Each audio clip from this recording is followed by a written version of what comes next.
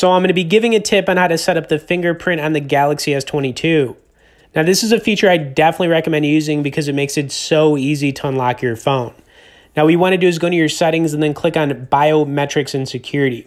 Once you do that, you're going to want to click on the fingerprint option. It's going to be the second option at the top. And then you got to enter in a PIN code.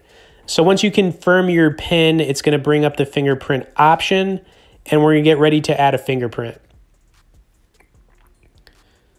Okay, so it's going to say start scanning with the center of your fingertip. I'm going to use my thumb for this first example. Now you need to keep pressing, and it could take like 30 seconds to a minute to get this right. You got to give it different angles of your finger and just keep going until you get 100%. All right, we're almost there. Okay, nice. We got 100%. Okay, now I'm going to lock the phone up here so we can actually test it out to make sure it works.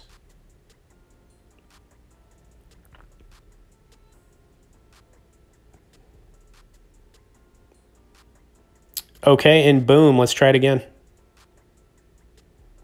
Okay, you can see the fingerprint icon at the bottom, and we're in. Now you can use another fingerprint if you want. You could have multiple ones, so we're going to set up one more as an example here.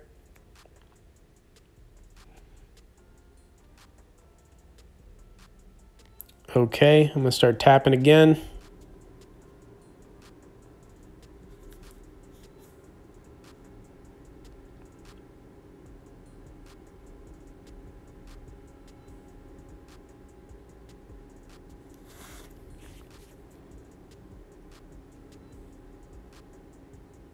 All right, nice. We got 100%. Let's lock it up and test it out.